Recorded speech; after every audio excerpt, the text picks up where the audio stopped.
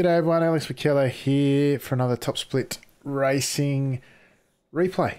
This week we're following our season's journey through Season 3, 2022, following the big soft race that we get to do on a Saturday night in SkipJack. And this week's no different. We're at Summit Point. Hot conditions all week, and it made the racing really quite interesting at a good fun track. Well, I think a lot of people were nervous about this track. We've done a few different layouts and everything, but I found it a lot of fun. So here's a grid. The strength field was down a bit. I think some of the Japanese guys actually had some endurance racing on. So for their strength of field, they were a bit short on, so to speak, but they did manage to put on a good show regardless. Anyway, with Yamato sticking it on pole. Iglesias is actually Christian Perez's brother. I think it's David Iglesias Perez or David Perez Iglesias. I'm not sure how that works, but yeah, interesting anyway. But you can see how close it was. 0.000. It was really, really tight at the top. Of course, Perez in third. Myself managed to stick it in fourth. Good position to start from on the second row. Anyway, Frattini's a new fella. Haven't raced with him before, but we did a few with him this week. Shorter, of course, who organises the racing here on a Saturday night. Stuck it in sixth. Budgeon for Nippy Racing in seventh, and of course my chief rival Vasco Sorowski, the headland himself, down in eighth. Manu Luqueta for Saybelt Esports. He was a bit further back than you might otherwise expect. But still in it, and I was expecting him to come through, certainly. I'm just trying to spot any other names. We've got some regulars in Kuroda there, and Ueda at the back there, and Otsu, some of the regular Japanese drivers, of course. And that's what you would expect to see at the Japanese SoF race. Makes sense when you think about it, really, doesn't it? Anyway, let's dive right into it. I will grab cockpit view for the start of the race. Grab the race view on the battle box there. 23 laps around it, just over a minute per lap. Let's get cracking. Reasonable start, which I was happy with. Sort of covered the inside to keep Frattini behind me, disinterested for want of a better term. The Perez brothers in front, chasing down Yamato, of course. Yamato continuing his strong performance in quali. Perez is not the strongest qualifier, but geez, he can race and he can get through. Down into turn 4 for the first time.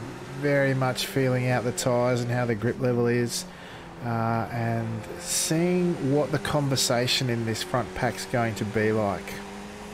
And I've got to admit, when I was doing this at the time, I forgot to reset everything after quali. I have a bit of a routine where I try to minimise distractions during quali. You can see I'm already starting to move to the centre of the track to keep Frattini again. Not interested in overtaking, but you can see my run through that second to last and then ultimately the last corner was not great. Frattini showing that he's willing to be patient and sit as Perez. Oh, and this is where I made a big mistake. That was a race-defining mistake there. Missed my braking marker while I was trying to get my overlays and stuff sorted. And then, oh, tragedy. Lap 2. We'll go back and have a look at that. Racing's pretty tight there, but I think that was pretty much all my fault, was the conclusion that I came to as Budgeon goes through. But you can see what I mean by race defining for more than just me as well. I was straight on the radio there saying to Frattini, sorry, I think that was all my fault. I don't think I managed the tight line through there. He was very good about it. He said, you know, he could have left more room, and he's right. That comes under the context of making your own luck, but not one of my finest moments. And now we're chasing down Budgeon, and quite frankly, at 1.5 seconds up the road, the Perez boys and Yamato, they're gone with Perez on the front. The more senior in Skippy terms I think he might be the older brother, I'm not sure. But if with him on the front, we're no hope of catching unless they started battling. And Yamato's not one to battle. It was only whether the sibling rivalry kicked in. You see, Lucetta lost 2/10 through that first corner. He's moved up a few already. Like, he's moved up 4 spots already from his poor qualifying as we duck down into turn 4 again. But the battle, the chase is on. We do really want to catch the guys in front. We're 1.2 behind them, and you know, all but with a sniff of the draft with Budgeon in front. You see, I've been taking a tighter line through that second to last corner there at turn 8. It seems to work for me, although it's not necessarily the classic line. It is one, watching the telemetry, you see Budgeon misses the apex there at the final corner, allows me to maximise use of the draft and pull in a 10th or so. This truncated start-finish straight catches you out every single time, this layout. That run into turn 1, you're just getting yourself settled as you cross the line. Oh, how was my time? Oh, hang on, I got to stop. I got to pull this thing up and get it around. And of course, if you wash out to any great degree, it's so easy to get the outside rear tyre on the grass, and then you're just gone. The back of the car becomes the front and she's all over. Having said that, we're still, and we lost a bit of time through that poor run through turn 1, but we're still in this. Budgeon now, what's he, 1 and I'm going to say 1.5 behind, so he's dropped a bit of time to the guys in front, with Perez on front, the other two not challenging him. It's Christian Perez on front, I should say. He, yeah, I'm really just now eyes forward, trying to keep Budgeon in my sights and see what we can do there, but also I'm mindful that Lucetta's dropped another half a second back. I don't know what his week's been like, whether work's been busy or what, but qualified poorly, and in the early stages at least, just dropping back. And again, mistake through turn 1. I don't know, maybe he's a bit light on practice or what, but in my mind at this stage of the race, we're only on lap 5, I'm thinking, alright, just sit behind Kevin. I don't think we're going to catch the front guys unless there's a mistake. Although we're kind of, yeah, about 1.4, 1.5 behind. The gap's holding. The times here, I should say, are so tight. You see Kevin, yeah, takes the wide entry there into 6th through 7 now. Yeah, and that one I didn't hit very well. I was a bit off my apex there and off my line. Probably a combination of cold tyres, a little bit understeer in the draft, and just, you know, I didn't take the corner very well. Speaking of not taking corners well, again, Kevin misses that final apex. Look at the run I've got here. Now, I was perfectly happy to sit behind Kevin, but when a mistake's made, I think, you know, particularly at a track like this, you just got to do it. And if you're on the other end of the mistake, as in you've made it, my view is you just take your medicine.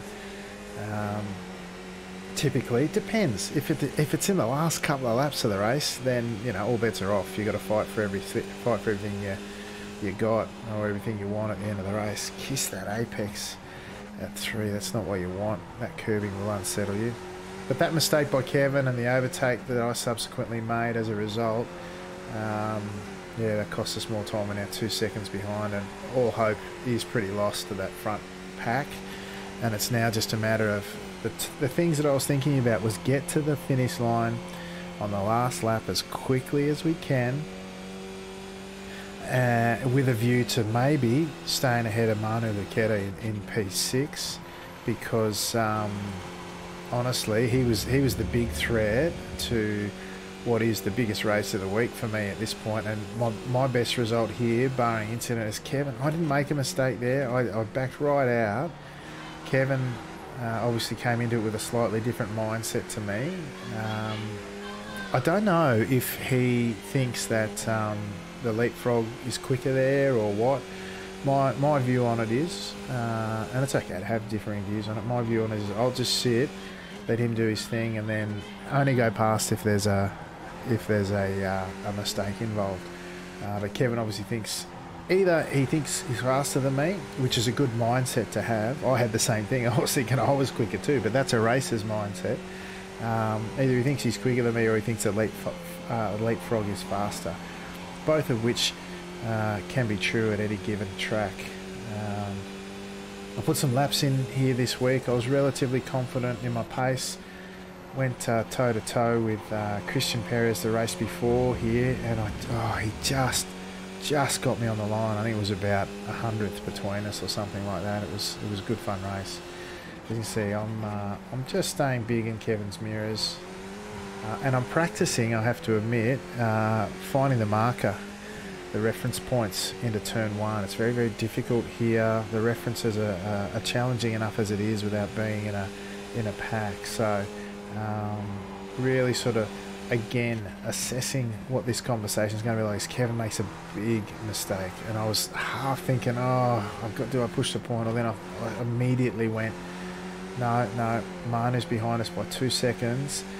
If we're going to battle, I've got to leave it late, because don't get me wrong, we are going to battle at some point, is my mindset here. But again, I'm thinking, okay, what's the fastest way to the flag to keep Manu out of it? So at this point, you see, I'll pull out of the draft.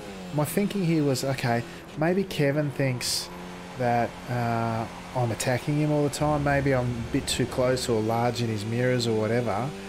So immediately I thought, all right, well, let's take the pressure off. Let's just show him with non-verbal communication that I'm no threat. He knows I'll be a threat later in the race, assuming we're still together. But at this stage of the race, Kevin, just run your laps. Let's minimise the mistakes, and let's stay ahead of Manu, who's caught us a 10th on that last lap based on the mistake through down here at turn 4 that Kevin made last lap. Only cost us a 10th and a half, which was good, all things considered. But my big concern is that Lucetta finds his pace at some stage in the race and closes the gap to the point where it's a real problem for us, and my P4, even P5 opportunity would be at risk at that point. So I'm kind of doing the recovery thing, even though we're in the top 5. This was only I think it was a 4100 strength of field, so not as high as it has been in previous weeks. So the points weren't as big as I'm trying to chase this season. So P5, I've got to admit, I was a little bit disappointed to be sitting in P5 and no chance of moving beyond P4, incidents notwithstanding. So still trying to keep my head in the game, maximise what I can get out of this one. And I'll be honest with you, I kept a race up my sleeve to race the warm-up race to SNL on the Sunday, just in case something came a cropper here, which, you know, P4 or 5 in a race like this, really not too much a cropper, but yeah, certainly not what I'm chasing this season. Is we're keeping that gap between us and Manu pretty steady, so he hasn't quite found his legs, although he's got a 2-second gap on P7. So yeah, maybe this is where he starts finding his legs, as the guys out in front are now the better part of nearly 3 seconds ahead of us, 2.8 ahead of Budgeon. And again, you can see I'm just showing, dude, I'm no threat, just run your laps, let's stay ahead of Manu. And I think that's an important strategic decision to recognise here. There's two things, right? My primary goal here is to maximise my chances of finishing in P4, because, as I said, barring incident, P4 is the goal at this point in the race. Now, two things I need to do that. I need to be in a position to battle with Kevin at the end, so run our laps clean, no incidents, all the rest of it. And secondly, to stay ahead of Lucetta, who's a big threat. He's one of the top drivers in the world in terms of his pace and his skill on track. And he, for whatever reason, was a bit down on pace this week. But a good driver like Manu will find his pace during a race. If he hasn't done much practice during the week and he's still sitting in P6 and lapping as fast as anyone out there, imagine what he's going to do once the tyres come up and he gets a feel for it. So yeah, look, that was the thing that I was thinking about, and a strategic decision around the context of where we are in a race. And I think that's an important thing to think about for myself and maybe others is, okay, how have the cards fallen this race, and how do I maximise my result? And so they were the things I was thinking about. Speed flag to flag, and keeping Manu behind us. And hopefully those things combined will get us a shot at P4, if not P4 itself. And for now, what that means is sticking with Kevin, but not threatening him, not trying to force him into a mistake, because this track, it's so much fun in trying to get a pass, but you've really got to earn it. It's one of those tracks that I call a pressure to pass track.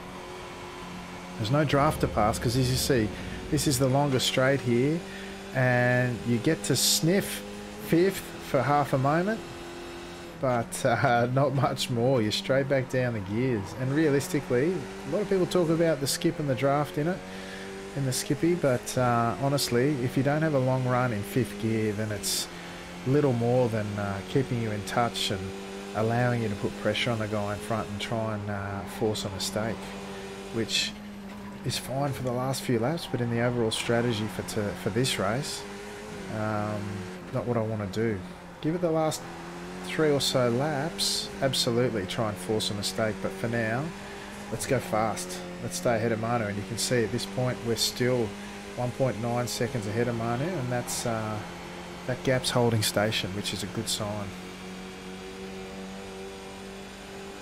So the boys out in front, they're gone. They're out to, what's that, well over 3 seconds now. 3.2-ish, 3.3-ish in front of Kevin. See again, just staying well clear out of the way. The whole time, whilst I'm not driving in the relative and I'm not driving in my mirrors, I am thinking about our position in the race, because we've gone past halfway, 10 to go. And by now I'm starting to think, all right, where and when do we attack Kevin? We're looking for the weak spots. He's had a couple of mistakes through turn 4 here. Nice and clean that time. And he had a couple of less than ideal runs through the final corner, which of course is really, really important in the context of this track. And through here, I felt like I had a bit of an edge. So I'm just taking a slightly tighter line through there. And whether it be for that or for the draft, the tighter line probably facilitated a bit by the understeer of being in draft. So, but then ultimately I'm looking at some point, beautiful line by Kevin there that time, beautiful. At some point to try and force him into a mistake through one of the final couple of corners. Because whilst turn 1 here might be the primary opportunity that you try and manufacture a pass, it can often lead to side-by-side action down this section of the track through from turn 1 all the way down into turn 4 at the hairpin, and ultimately even you can go through the twisties side-by-side, but typically if you're side-by-side here, and again Kevin makes a bit of a mistake there, not as bad as previously, you can end up side-by-side here, and a lot of the moves that start at turn 1 finish at turn 5. So, and they actually get set up here at turn 8. So you can set up a move at turn 5 from turn 8 the lap before, sometimes through turn 9 if you've got the sort of pressure. But if you're side by side here, often the action won't finish until turn 5 the next lap. Kevin, less than ideal run, but remarkably he went defensive. He made the mistake, but he wanted to... No, he backed out. I'll take it back. He backed out. I thought he wasn't going to take his medicine there, but he did. So I think he's probably realised that, hey, I'm not going to attack unless you make a mistake. That sudden shift to the right got me a bit surprised, but he was probably just trying to keep momentum. Again, I'm talking like I know what's going on in his head. You see, that did cost us a bit of time, and while the time is static between Manu and me, there's also half a second. And you see, straight away I thought, oh, is Kevin rattled or have I actually got some pace on him?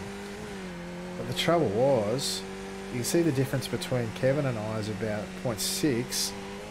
That means Manu Luquette is about 1.1, 1.2 behind, and that's a sniff of draft. That is absolutely a sniff of draft at about 1.1. You can't do much with it if you don't have pace, but if you've got 1.1 and you've got pace, then you're in draft. And you see Manu's just that, oh, he's just on the edge of 1.1. You see, I thought I had a bit of a chance maybe if I put a few corners together, put a bit of pressure on Kevin's pace, maybe he might get a bit ragged and maybe if we did happen to bring Manu back into it, Manu and Kevin go toe-to-toe and I drive away. Wouldn't that be ideal? That'd just be brilliant. But that was what I was thinking at this point as I chucked it into four. Did you see that? The rear of the car absolutely wanted to let go. I was pushing really hard here.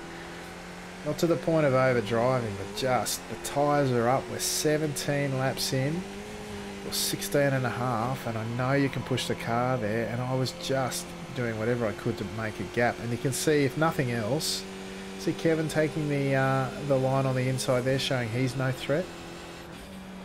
Interesting how it changes, right? You're thinking in a race. He's caught back up, but you can see we've put a little bit. We put a tenth on Manu that lap. He was 1.2 behind, but then I thought Kevin was coming there, but he obviously carries a slightly different mindset to me, trying to force a mistake to get back by rather than pushing. Although he might have thought it's time to turn the wick up a little bit. I held my line over to the right just to see if Kevin was coming there, because I would have defended probably on the inside of turn 3 down into turn 4. But Kevin backed out. He's playing the game, which we both are now, with Lucetta about 1.3 seconds, 1.2 and a half behind Kevin. We're still out of range, but he's a lot closer, so we can't afford more mistakes, in all honesty. And whilst an overtaking move isn't a mistake, it is slow.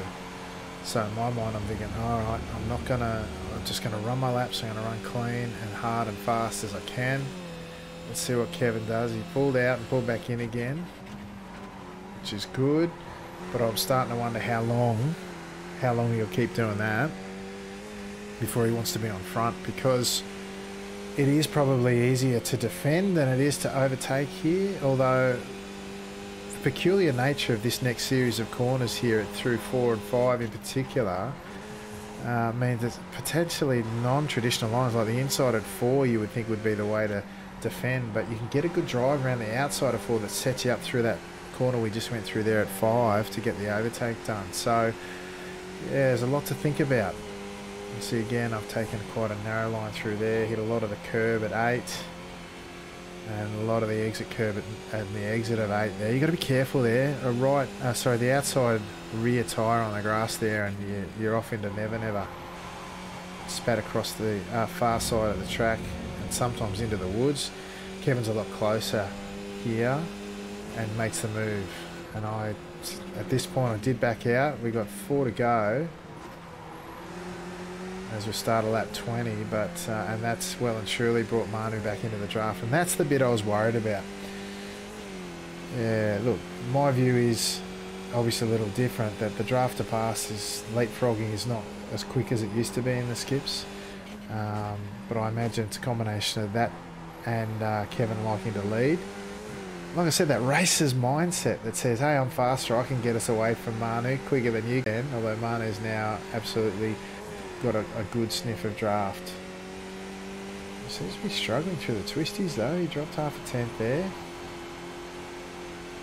Yeah, that racer's mindset, and again, I'm not showing any sort of attack there, although Kevin may be starting to wonder, because he was a little bit towards the centre of the track there, thinking about defending. So with 3 to go, Manu's about a second behind. I've kind of, and I said to Kevin on the radio, dude, you're blinking, careful. Sort of put me off thinking about overtaking before absolutely necessary, even though already I was thinking I'll wait until sort of the last couple, which we're on now, so I don't bring Manu back into it, but Manu's definitely back into it now. I was a bit slow through turn 1, and that's really invited him back into the party. Again, hammering down through the gears. You've got to be careful not to blow your engine into 4. But maximise the engine braking at the same time. So this is where I'm starting to think, all right, this is where we've got to attack. Manu's already in the draft, there's nothing I can do about that, but I've got to attack and see if I can't get P4. So it's not going to be this lap, so it's going to be the last couple. It's not going to be this one into turn 1. I'm not close enough. Thinking, show the nose. Nah, it's not time to go just yet. So realistically, it's down probably to turn 1 in the final corner. Manu's now 6 tenths behind, 6.5 tenths behind. This lap will bring him right back in touch, depending on how we go. Hold 4th, right on the limit. Down through 3. Yeah, nice rotation there through 4, brings me right up on the back of Kevin. He holds a nice tight line through there, opens out the wheel. You see I hold that tighter line through 5 and 6, or 6 and 7 now as we come through 8. You see the drive I get out there, like I said, whether it's the tighter line or not, and this is where we go. I'm trying to disrupt the run through here so I get the inside at 1 and then the inside at 5, if you can believe it. So I've set that up on the exit of 8, the second last corner, and I've just got enough so that the spotter hasn't called clear. Manu straight away looking to get involved here. You can see all it took was 2 corners side by side, and Manu's right back in this. Keep Kevin a little tight there through the kink on the run down into turn 3. Manu, I'm staying tight on the right so Manu doesn't come up the inside. Then I really want to hold the outside here, because if I can hold the outside here, I'll be on the inside at turn 5. But no, Kevin's clear and I have to see the corner, but I'm tight through 5. And then Manu thought he had a look up the inside, gives me a little nudge up the back. And Kevin's gone. Manu's conceded the position, I think. And we've lost our shot at P4. So we'll have a look at that one too. Lap 2 and lap 23. A little white flag lap as Kevin sails across to take out P5. Gee, the race goes quick. It's 23 laps, but and it wasn't a lot of overtaking or anything, but it was pretty hectic in my mind anyway, right? My mind had it fully hectic. Anyway, let's grab a look at the race results quickly, and then we'll take a look at those couple of incidents. Christian Perez took it out from his brother David, car number 19. Interesting. I think he might be the younger brother, I'm not sure, but certainly pace runs in the Perez family. Takumi Yamato held on for some good points and a good result in P3. But Kevin for Nippy Racing, Kevin Budgeon, he took out the battle between he and myself for P4. I got a top 5, which I was disappointed with, but you know, I'm pushing myself to be up near the front this season, and that was not where I was tonight. And you know, I'll try and get better next time. Manu Luqueta fought his way up 4 positions to finish in 6th, and I have to make mention of David Palacqua, who dipped out in SNL. I think he had internet connection issues, but he started, if you can believe it, in 20th position and made it up to 7th. That's a fair drive. One to keep an eye out on, absolutely. Now, Frattini there down in 9th position. We'll go back and have a look at that incident, which from memory was on lap 2. So we'll go and find lap 2. Yeah. All right, and then we will grab the probably the chase view on that one, if I can find it. Chase, yeah. So this is the one where this is Frattini here. Let's have a look. So I made a big mistake and outbrake myself. Very common mistake here at turn 1. And I probably didn't take my own advice and didn't take my medicine well enough. I was prepared to see the corner, but you can see here, and I'm comfortable running the curbs here, but you can see the angle of my car versus the angle of Frattini's car. Frattini's in a much better angle of rotation here to take this corner than I am, and I'm always going to push wide there. You see I'm riding the curb. To be fair to myself, Frattini hasn't left a great deal of room, but you can see here at the point of contact, I was always going. Now he to be nice or whatever, he did say there was a bit of net code, and there is there, but I think that's predictive net code. I think I'm always going to hit him. So I'll cop that one. That's my fault. I should have lifted a bit more and taken my medicine on that mistake at turn 1. And unfortunately, the price to be paid there ultimately was from Frattini. And I did apologise a few times during and after the race, and he seemed to take it pretty well. He said he enjoyed the racing afterwards, had a good run, and finished back in 9th position. He did make some I-rating, didn't cost him too much, but it did cost him what could have been a much better result. So that's one I'll take on the chin and learn from. Interestingly enough, in a later race, in fact in the warm-up race to SNL, the reverse happened at the next corner, and again, I don't know, I can't remember, I didn't look too closely at it, but my race was well and truly over. I was gunning for P2, and just through this corner here, we were side by side again, same two drivers, and I got turned into the wall on the left, unfortunately. Perhaps karma's a thing. Now, this was the other incident. Now, if you look in this corner here, now what's the, yeah, this will do. The far chase is probably a bit better. If you look into this corner, I really wanted to be, see, I gave too much room here. See the difference here between the room Frattini gave me and the room I gave Kevin? There's a lot more margin there, but it also costs me speed.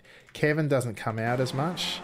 He does a better job on that curb than I did, but I left so much space and it cost me the run. And you can see here, because I can see Manu looming large in my mirrors, I actually hold the right-hand side of the track a bit longer. And I think Manu's trying to get in my head to do exactly that. And then you'll see he shifts right over to open up the corner. And my run is compromised. I would much rather be half a car width over to the left. And then, because I'm trying to catch the car because I didn't open up the corner as much, my run down here is compromised. I brake later, but not probably late enough. Kevin holds a good line on the inside and I wash out a bit. Now what that meant was Kevin got through, as we saw. And then look at the difference here. Kevin's got the right racing line, Manu's got the right racing line, and I'm nowhere. I'm 2x2 with two different cars here, all the twos. What that means is Manu's expecting me on this tighter angle to wash out further to the outside because of the line that I'm attacking the corner on, which is to be expected. However, I managed to keep my lane here, and realistically, he's driving for a gap that's not going to be there.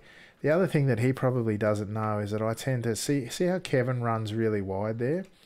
A lot of people take that line. I tend to take a tighter line through there, and I take an even tighter line than I typically would here because I know Manu wants to look up the inside there and maybe get the inside run into the second last corner. Now, I don't think there was a gap there. Manu is being the racer that he is. I didn't get a call certainly of spotter until I hit it, until I got the nudge there. Last lap, no hard feelings.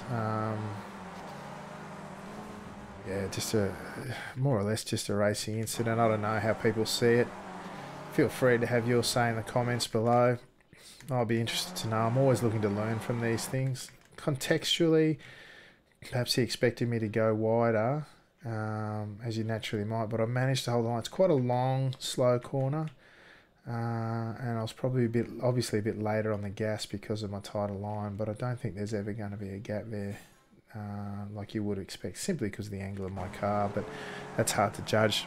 And in the context of the final lap, that's what happens. Anyway, so speaking of championships and all the rest of it, let's go take a look at the results for this one. As you can see, down in 5th position, I only got 183 points, which is below my target of 200 a week. I want to score 1,600 points this season. So on average, I'm probably, because I've got a couple of good weeks under my belt, I'm still on that average, but I'm hoping, if you can believe it, 183 point round will be a drop round for me. But it's not been something I would have expected to say in seasons gone by. Now, you may remember last week I was sitting in P4 this week. I'm still in P4 in the championship overall. A few folk not having strong weeks other than Lucetta. See, I was in P4 by I think 15 or 16 points, and now I'm in P4 by what's that? 62 points. Lucetta having not his strongest week by any means, but certainly strong enough to take the championship lead from Sasaki, who drops 4 positions down to P5. And Adrian Farines Rodriguez, on the back of winning SNL on Sunday night, jumps into the top 3 with some great Augusto. He and Perez had a great race for SNL, which was good. All right, folks, that might do us. Thank you for tuning in to this continuing journey of the top split racing for Season 3 2022. We're going to see how this tilt goes through to the end. Good races and bad. Sometimes you win, sometimes you lose. Well, I don't win too often, so more often than not, it's just getting the points that we can. But anyway, folks, make sure you check us out. Top Split TV on Twitch on a Sunday night for the Sunday Night Lights broadcast, 9:15 p.m. Australian Eastern Time, which is GMT plus 10 at the moment. The best skippy racing in town. But thank you again for joining us. Until next time, I'm Alex McKellar, and I will say ciao for now.